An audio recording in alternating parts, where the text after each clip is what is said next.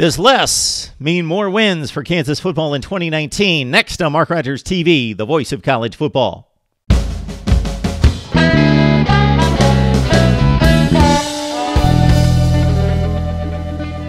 All right, we're talking up the Rock Chalk Jayhawks here at Mark Rogers TV, the voice of college football.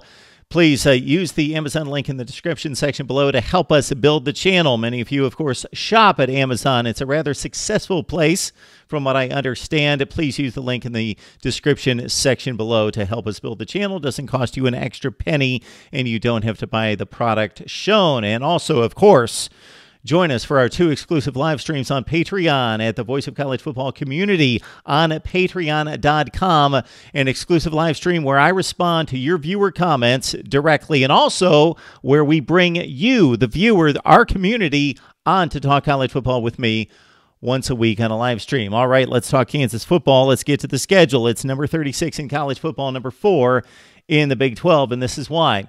3 non-conference games, of course, for the Jayhawks and the rest of the Big 12 as they play everyone in conference play, all 9 other conference teams. So Kansas would theoretically have the toughest, if we still believe that they're the worst of the Big 12, then they would have the toughest schedule because they don't get to play themselves and they've got to play everyone else. But basically everyone in the Big 12 has the same schedule. All right, non-conference first, August 31st against Indiana State, Coastal Carolina, the next game on September 7th. Keep in mind that Kansas has lost to FCS foes before, going all the way back to 2018 against Nicholls State. So Indiana State and Coastal Carolina opened the Kansas 2019 schedule, and then they've got a date at Boston College, a nice little affair on September 13th. That's a Friday night, Kansas at Boston College. Certainly an upgrade over the Kansas non-conference Power 5 opponent the past 2 years, which has been Rutgers. The Jayhawks slapped around Rutgers last year 42-13 as Rutgers has supplanted Kansas, at least last year, as the worst of the Power 5 teams. All right. So after the non-conference slate is over, Kansas jumps into Big 12 play with a couple of, actually 3 very difficult games. West Virginia, TCU, and Oklahoma. The Mountaineers and the Sooners come to Lawrence, but the Jayhawks have to travel to TCU. So that definitely represents a 4-game stretch that is going to be very difficult for Les Miles' young Kansas Jayhawks. At Boston College, West Virginia, at TCU, and Oklahoma, very difficult. They will need the rest in the bye week and probably to look at a lot of game film and rest up after probably getting banged up a little bit after that 4-game stretch. So they've got the bye week on October 12th. Then they go to Texas.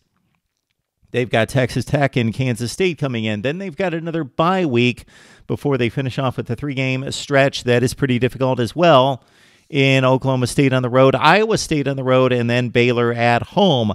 So 2 difficult stretches that I hear would be the BC, West Virginia, TCU, Oklahoma stretch at the end of September going into October, and then the last 3 games of the season at Stillwater against the Cowboys, at Ames against the Cyclones, and Baylor at home. Kansas has the 4th most difficult schedule in the Big 12. They are finally taking on a decent Power 5 team in Boston College on the road, and it's the 36th ranked schedule in the country.